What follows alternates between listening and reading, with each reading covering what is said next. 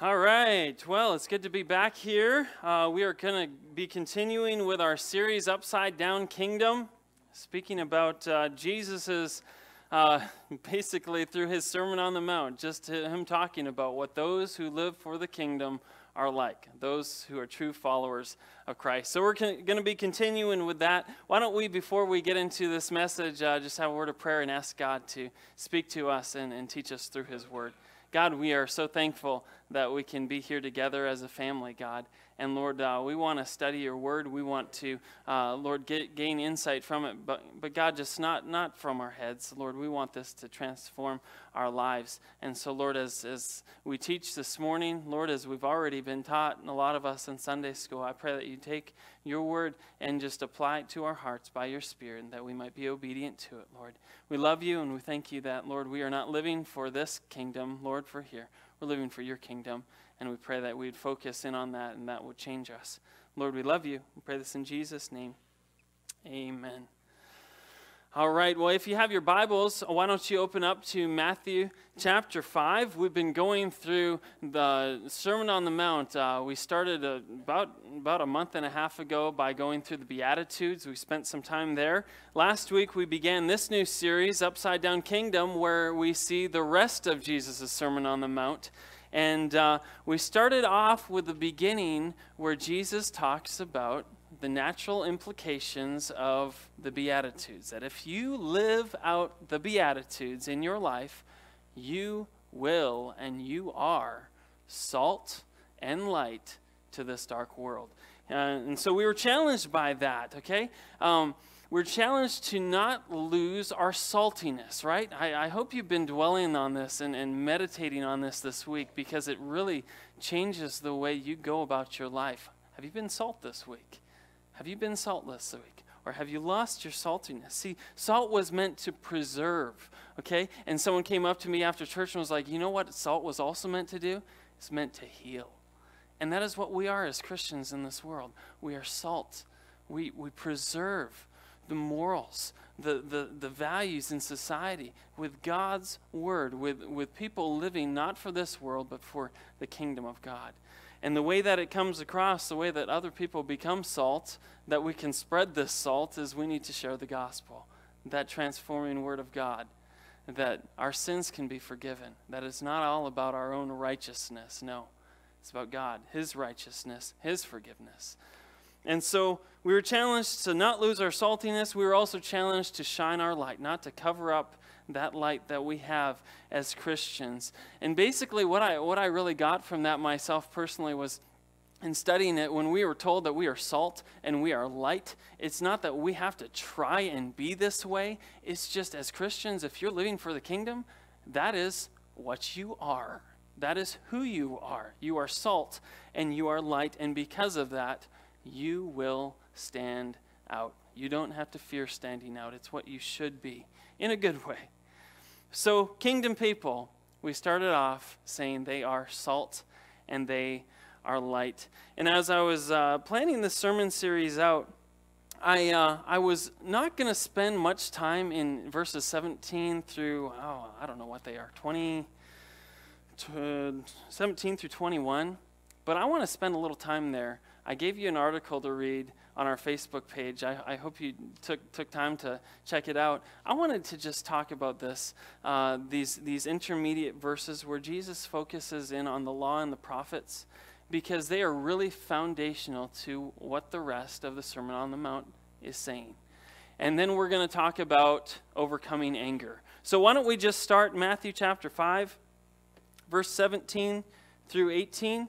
That's where we'll begin our time. My series is titled Overcoming Anger, and we'll get to that, but this really leads right into it. So follow me with this. We'll start off with verse 17, and I encourage you to open up your Bibles, even though it's on the screen sometimes. Read it in your Bibles, underline those things that stand out, that way you can take it home. It says this, "Do not think," this is Jesus speaking, "do not think that I have come to abolish the law or the prophets. I have not come to abolish them, but to fulfill them. For truly I say to you, until heaven and earth pass away, not an iota, not a dot will pass away from the law until all is accomplished. So as these verses flow from salt and light, Jesus has to clarify something. These verses are an explanation of why Jesus came to the earth. He begins by saying, do not think.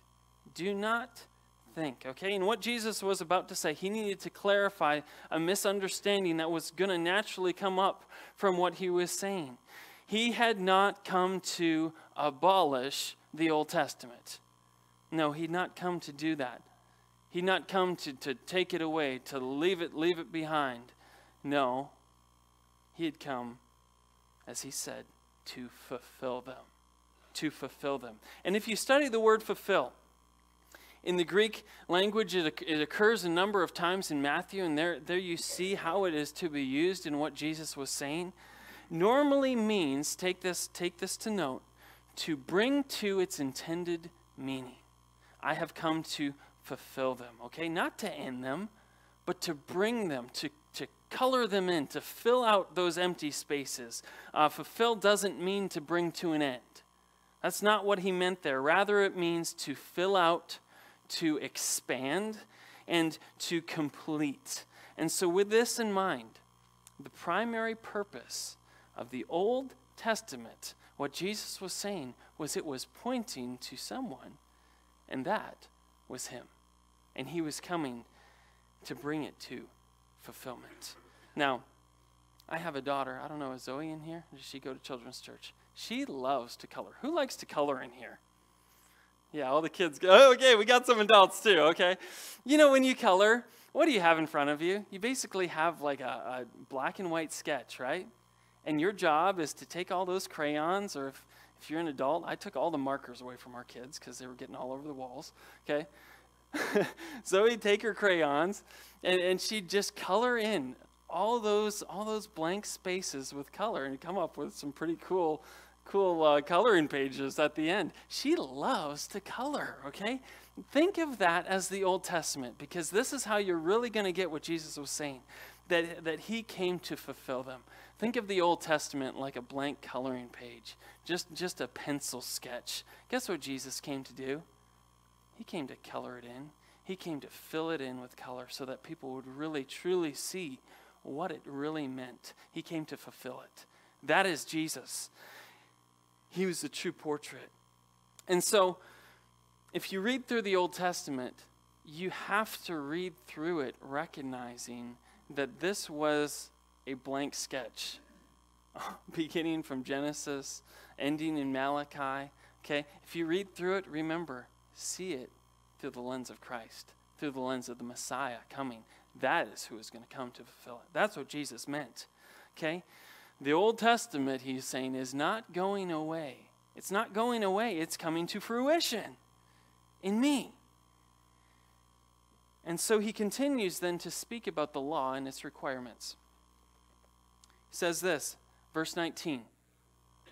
Therefore, whoever relaxes one of the least of these commandments and teaches others to do the same will be called least in the kingdom of heaven. But whoever does them and teaches them will be called great in the kingdom of heaven.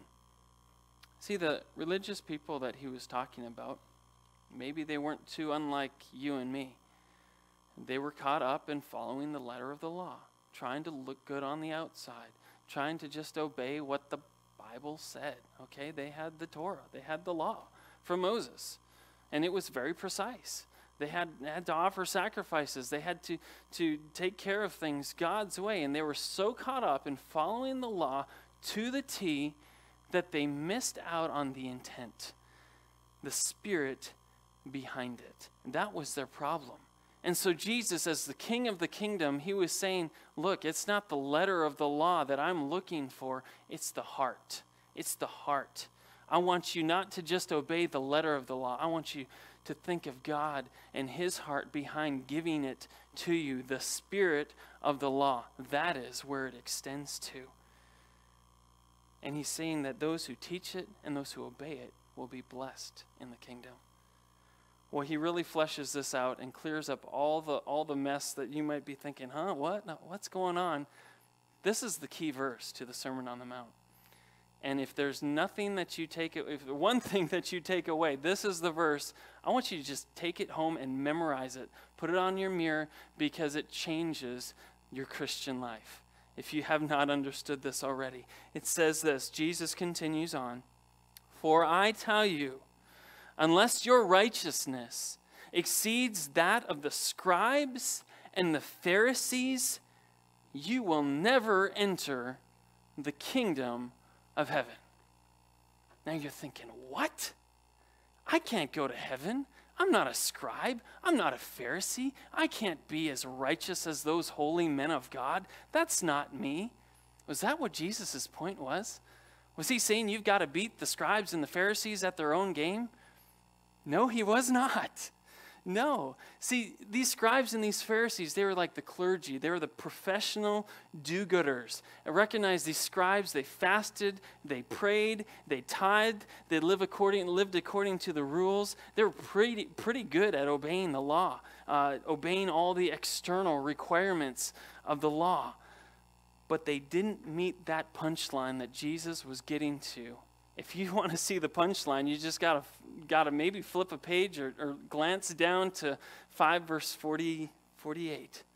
He fleshes this out completely, explaining what he meant by righteousness. Therefore, you are to be perfect as your heavenly Father is perfect. This statement taking the logical conclusions of 5 verse 20. God requires perfection. He does. Not relative perfection, that based on a sliding scale. I used to be in college. We took philosophy with this guy that was just like a brainiac, and no one understood what he says, and so the whole class was failing. They had like a 40% average with tests. But he graded on the scale compared to everyone else, and so we all ended up with like a 70% grade at the end of the class. That's not how God grades us or judges us. He doesn't grade us compared to someone else. That's not how he does it. He says the perfect standard is me. You must be perfect as your heavenly Father is perfect. If you cannot be that, you will not enter into the kingdom of heaven. I'm sorry.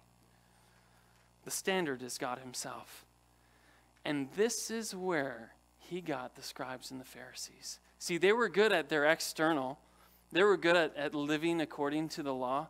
I even met a devout Jewish rabbi when I was over in Guatemala, and he said that he was pretty much there, like he had done it, like he was perfect. Yet where Jesus got these guys was he said, no, look inside. Look at your motives. Look at your thoughts. Look at your attitudes. This is where you fail. You may look good and all put together like you have obeyed the letter of the law, but you have disobeyed the spirit of the law. They thought that religious performance was what God wanted, but that's not what he wanted.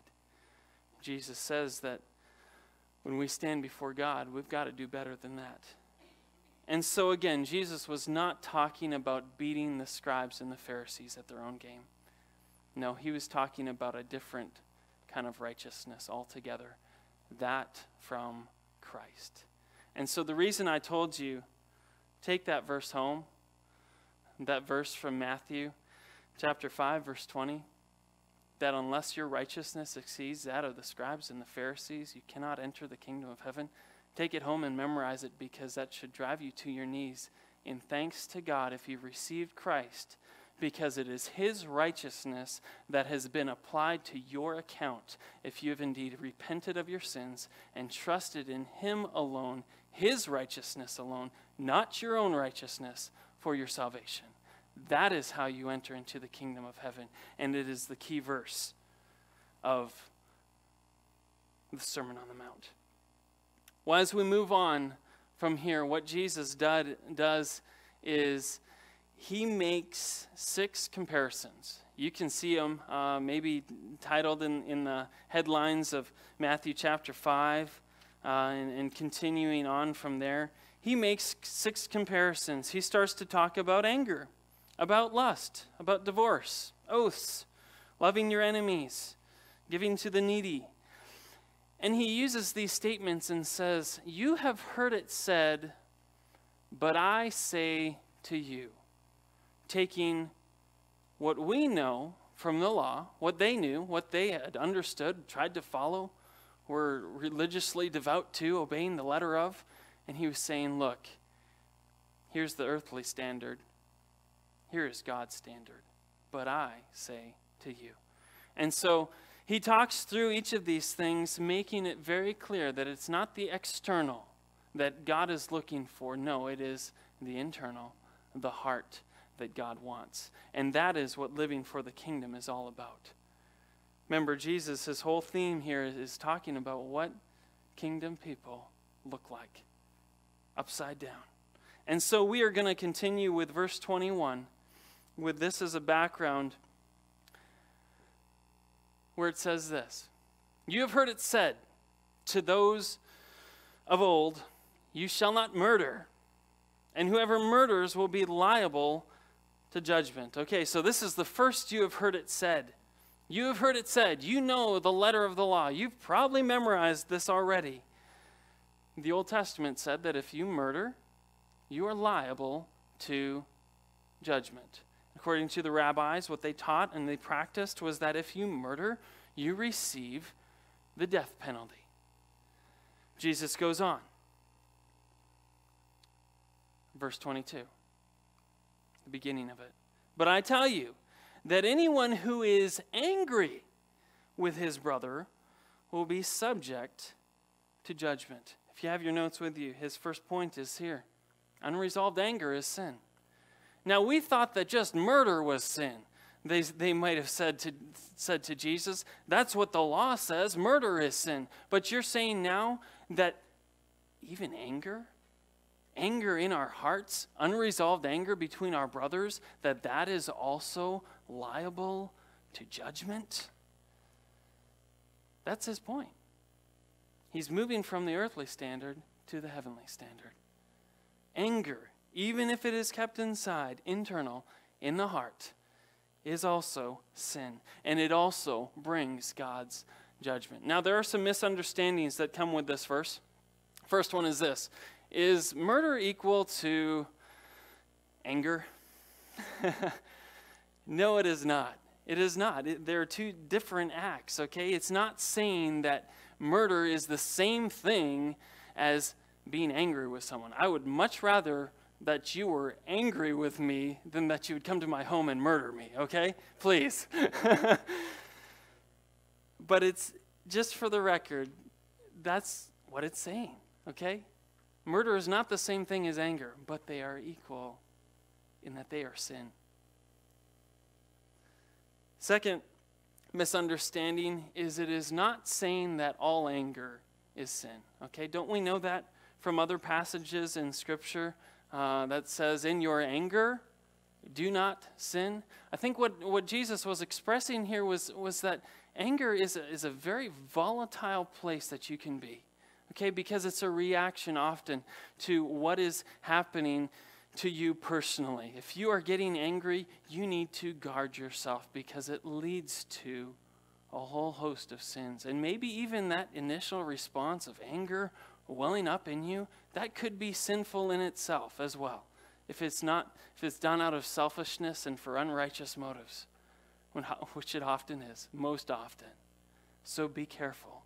Guard yourself against this.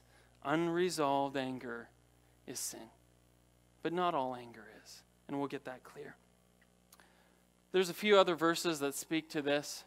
And we'll continue with the rest of Matthew 22 before we go into those verses that speak in the Bible about anger. Let's continue on with the rest of verse 22. Again, it says, again, anyone who says to his brother, Raka, is answerable to the Sanhedrin. And anyone who says, you fool, will be in danger of the fire of hell. Now, you may have different words there when it says raka or you fool. It may say something else in your translations. That's okay, because what they were doing is they're just trying to convey the meaning of that word over, okay? As I've looked up the meanings of these words, you may have something slightly different, and that's just part of Bible interpretation.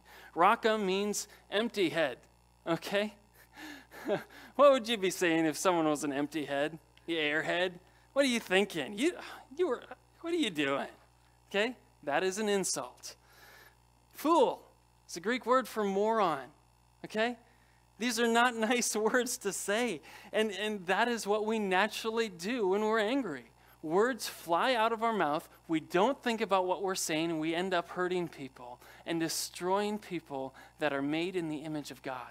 And that is what he was saying. Just like murder, those nasty words that we say when we are angry, they are both deserving of hell. And if Jesus hadn't paid for your sins, if it wasn't his righteousness that was applied to your account, that is what you would deserve. God takes seriously anger. Why? Because in our anger, we lose sight of a person that God loves. Now, I want you to look at this chart here. Oh, where'd it go? Could you bring it back there to the chart? I somehow lost it there. There's a chart that I want you to see. It begins with, you have heard. There it is. Maybe it's a little small. But it just makes this comparison of what Jesus is saying and why he is saying it. It starts off where Jesus says, you have heard. He's talking about the law. Okay? And then it goes on. He says, anyone who murders is liable to judgment. Okay? This is the earthly standard. This is the death penalty on the earthly kingdom. Okay? But he says, but I tell you, kingdom. God's kingdom. Anyone who is angry is subject to judgment from the heart. Now, maybe somebody doesn't see it from the outside, but God sees it from the inside and is deserving of sin. In the heavenly kingdom, this is the spirit behind the law. He says again, law. Anyone who says raka is answerable to the Sanhedrin, the earthly government. But anyone who says fool will be in danger of the fire of hell. Moving from the earthly standard to the kingdom standard. I hope you see those comparisons. Before we move on, we also want to just quickly examine the rest of the New Testament and what it says about anger. In 2 Corinthians 12, verse 20, this is speaking to the church in Corinth. He says, for I am afraid that when I come, I may not find you as I want you to be. And you may not find me as you want me to be, for I fear that there may be quarreling, jealousy, outbursts of anger, fractions, slander, gossip, arrogance, and disorder. This is not how God wants his church to act. And you notice that he points out anger, probably being the motive behind all of these things that were going on in the church. Unresolved anger, destructive, and needs to be worked out. We also see in Ephesians 4:26, 27, it says, in your anger, we've referenced this verse already, do not sin. There is a type of righteous anger. We saw that Jesus actually himself got angry in a righteous way. It says, do not let the sun go down while you are still angry. Reconcile. And do not give the devil a foothold. In our anger, when we react in our anger and let it control us, we are giving the devil a place. Even in our lives as Christians, yes, he can. Even when the Spirit of God dwells in you, Satan can attack you, and you can fall under his attacks. So guard yourself against it. Ephesians 4, verse 31 is another encouragement to the church, saying, get rid of all bitterness, rage and anger, brawling and slander, along with every form of malice. Colossians 3 verse 8, but now you must rid yourself of all such things as these: anger, rage, malice, slander, and filthy language from your lips. 1 Timothy 2 verse 8, I want men everywhere to lift up holy hands in prayer without anger or disputing. And lastly, in James 1 verses 19 and 20, my dear brothers, take note of this. Everyone should be quick to listen, slow to speak, and slow to become angry, for man's anger does not bring about the righteous life that God desires. If you are living for the kingdom, our natural response is to forgive, to resolve our issues of anger. Does it say that that will be easy? No, it doesn't. But it definitely lays out that this is so important, especially within the church, especially for those that say they're living for the kingdom. So unresolved anger, we see the first point, it is sin. Secondly, we see that reconciliation is important. In verse 23, it goes on to say, so if you are offering your gift at the altar, and there remember that your brother has something against you, leave your gift there before the altar and go. First be reconciled to your brother, and then come and offer your gift. Now this verse shows the importance of reconciliation. Jesus says that it is important enough that you are to stop and leave worship over it. You're to interrupt worshiping God to work out your issues of anger. Now, there's a question that comes up within this verse, and if you don't read the rest of Scripture, you'll be imbalanced in your view of how you deal with anger. It's the question of who takes the initiative when there is unresolved anger. Who takes it? Well, in this verse, it's the one that perceived that they may have sinned against someone else, that their brother is angry at them for something that they did. They're to take the initiative, okay? Now, they're probably not angry. They're probably not upset, but they've come to realize that someone is upset with them. And so Scripture is saying, if you know that someone has something that is held against you, leave, go, and reconcile.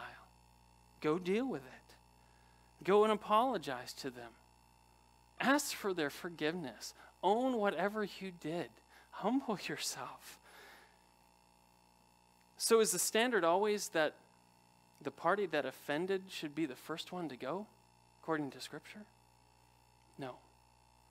It's not just the offending party, it's also the offended party that is also to go. If you read the book of Matthew, chapter 18, it also lays out that it's not just the responsibility of the offending party to go and reconcile, to take initiative. No, it's also the responsibility of the party that's offended and probably angry to go to the offender and reconcile.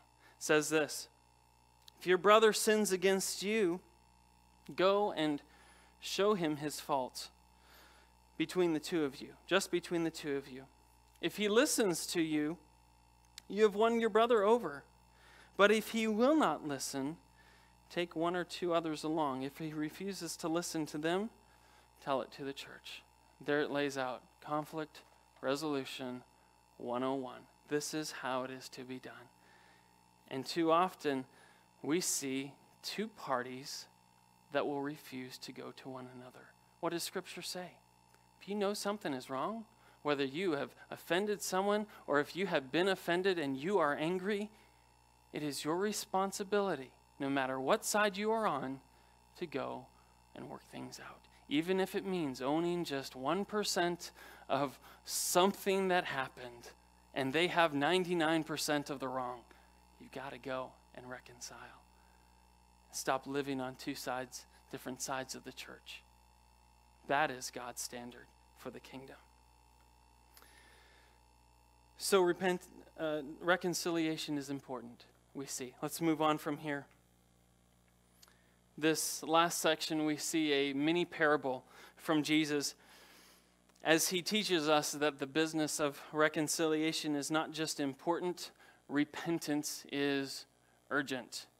And this parable that Jesus shares could be a little confusing, and we're going to try to just simplify it and break it down as to just referring to talking about anger and how it can imprison us. Let's read here in verse 25. It says this: "Come to terms quickly with your accuser while you are going with him to court, lest your accuser hand you over to the judge and the judge to the guard, and you be put in prison. Truly, I say to you, you will never get out until you have paid the last penny." Now, when we look at this, we see an earthly example that Jesus uses. Okay, we see someone that has borrowed money from a creditor, and he's defaulted on his payment.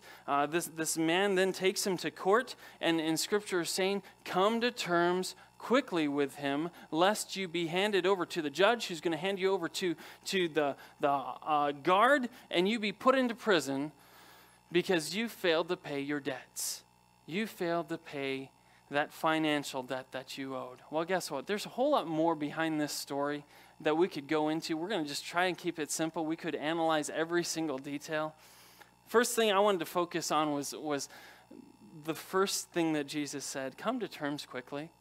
Come to terms quickly. That lays out repentance is urgent. Reconcile right away, okay? It says, you know, if something's going on, settle outside of court before it escalates into something that you're going to be imprisoned by.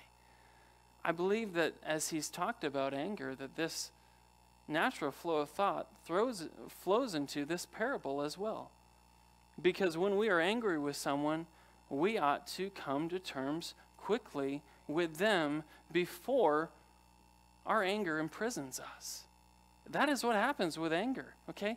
You know what it's like to be frustrated with somebody. Doesn't it consume your thoughts? Doesn't it keep you from sleep? Often that is the greatest cause for lack of sleep that I have had in my life, when I know that something is wrong between someone else. I know that I have to do something, and I've refused to do it. I can't sleep. And you become imprisoned by your anger, and it only gets worse. It only escalates. He says, come to terms quickly. Come to terms quickly with your accuser. Resolve it immediately before it can escalate. It goes on to then talk about the accuser. Now, I would compare that accuser to our enemy of anger. That accuser is an enemy. Anger is our enemy, and it has power to imprison us. And that prison it's not just a physical prison, okay? Often it's a emotional prison and a spiritual prison for us. That anger is. And Jesus uses that word at the end, assuredly or truly. Truly, I say, illustrating the point that until we pay that debt of love that we owe to our neighbor, that debt of love that we've received from Christ himself, until we go as Christ has reconciled us to himself, we ought to reconcile ourselves to one another. Till we pay that debt, we will be imprisoned by it. We are debtors of his love. I think that's the point there. If you carry on that natural flow from anger, we've got to resist anger and love one another as Christ has done that for us. Romans 13, verse 8, I don't have it on the screen, but it says this: let no debt remain outstanding except the continuing debt to love one another.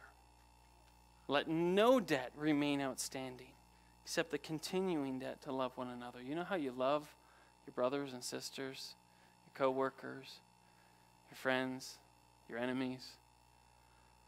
Reconcile with them. Come to terms quickly with ways that you're being annoyed or you're angered.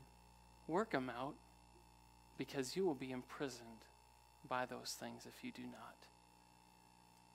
So as we close, let me just ask you this by way of application, and a way to just break it down in our lives is 3 questions. What unresolved anger are you holding on to today that you need to go and reconcile and resolve with someone else and with God? What unresolved anger are you holding on to this morning? What anger do you need to repent of? And third, who do you need to reconcile with? Pray that as we recognize as kingdom people, it's not about us, it's about God, it's about His kingdom. I think oftentimes what keeps us from reconciling is we just don't want to humble ourselves down to that level, and we don't want to be embarrassed by having to come to terms with someone that we don't particularly like.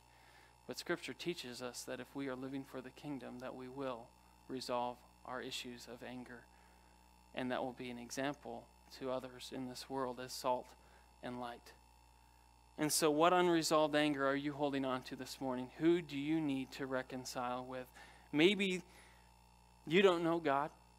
Maybe you're here as an unbeliever saying, I don't even believe this stuff. Guess what? Jesus, in this whole process, did this for us Himself first. He is our perfect example. It says in Romans 3, verse 23, "For all have sinned and fallen short of the glory of God." We know that verse. But what it means is Romans 6:23, "For the wages of sin is death. But the glorious truth is that the gift of God is eternal life in Jesus Christ our Lord." Romans 5:8, "But God shows His love for us in that while we were still sinners, while we were the offending party, the offended party came to us and reconciled with us." He did that work. He didn't have to. And so He is our perfect example. As we read 2 Corinthians, closing our time together, let this speak truth into your heart and motivate you. All this is from God, who through Christ reconciled us to Himself and gave us the ministry of reconciliation. Did you catch that?